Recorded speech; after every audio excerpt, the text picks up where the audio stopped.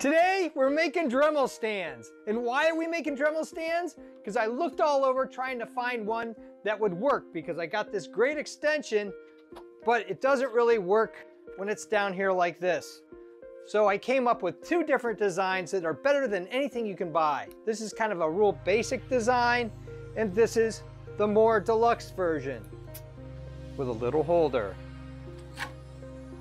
And by the way, they both cost around $5 and are quick and easy to disassemble. Interested? Here we go. This has been a very interesting design project. I started out basic, and then the more and more I used this design, I wanted something a little bit more. I really like this handle extension. I got this idea from sitting in the dentist chair. I just liked how their tools were. You can hook it up here like this, and that works for most cases. I was a little concerned that if you bumped it, it may come off. So that's why I came up with this D-ring kind of thing going on here.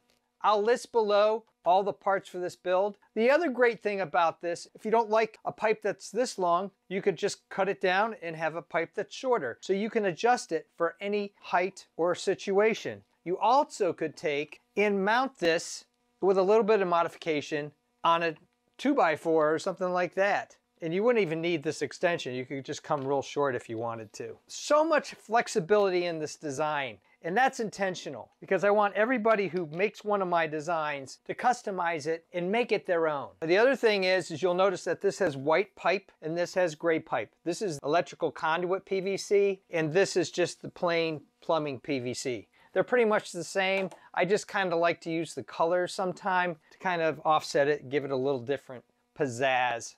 So let's get a top-down shot and I'll show you all the details. The end caps for this and this is just a basic hook. I like the fact that it comes down a little bit. That gives it a better chance of staying on the hook. And you can just see that I drilled a hole through the center and then just screwed this in. And this guy here, that hook is about 2 inches long. This is just a standard eye and a 2-inch D-ring. Pretty cheap, and I like the fact it's not going to come off.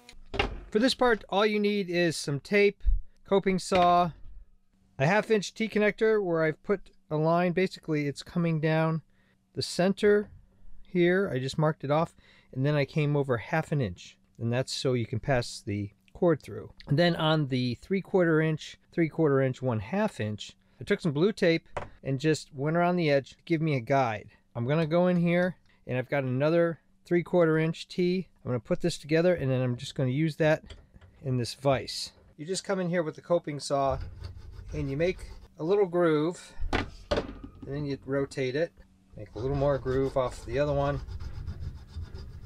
and then just rotate yourself around until you can get that piece off. You move it out here like this, it just works a little better. And then once you have a groove, it's real easy to cut this, so you have a nice square cut. That's what the tape does. That's what this technique does, rotating it around in this small vise. This vise is really great. It's a craft vise. You can put it almost anywhere, and I'll post below where you can get one just like this. Boom! That came right off, and that's pretty flush. So I'm pretty happy with that. Take one of these tools and just kind of clean it up a little bit. So I'm using another T, and now I'm finishing it off here. Boom. And that piece is out. And then you can use the same tool to clean up that groove. It's time to show you the vision for this piece. I would like to have it sit right there. See this little notch here? So it's over the center of the clamp back here. And I want it so that the notch is going to help keep the piece straight up and down here. And it also, when I use the heat gun on it, I want to make sure that it molds as best as possible. And it's pretty tight to the groove, which is exactly what I wanted, and it looks like it's pretty straight up and down. Now I'm going to go outside, take this scrap piece of 1/2 inch PVC pipe, and then we're going to go heat this guy up and custom fit it to this clamp. So I always use a heat gun outside because I don't want to breathe in the fumes. I've got a mask on, safety glasses, and leather gloves. The heat gun I'm using is my old reliable Wagner. I'll post down below where you can get one of these yourself. I've had this for about 7 years and it works great. And then I use an 8-inch heavy-duty strap hinge, kind of as a shaping device. And you want to heat it up until it gets spongy, soft to the touch. Try not to burn the plastic. After about a minute to 3 minutes, it'll get kind of soft and spongy. So you shut this guy off, get your clamp, and you force it in there. It's going to take a couple times to get it right, but you want to make sure it's vertical. So I'm going to heat it again and heat it again until I can get it just right.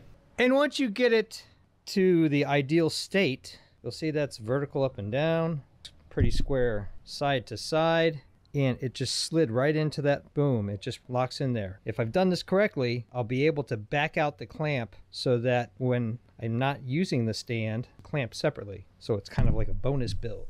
And it's important that you have a scrap piece of PVC pipe in there so you retain the size and the quality of the 1/2 inch joint in this case, or 3/4 inch as in the other one. Thumbs up and comments, always appreciated. Thanks for watching. If you're interested in home repairs, designs of all kinds, making and breaking stuff, I even do costumes, cosplay, and props. Check out my channel and please subscribe, because you never know what you're gonna see.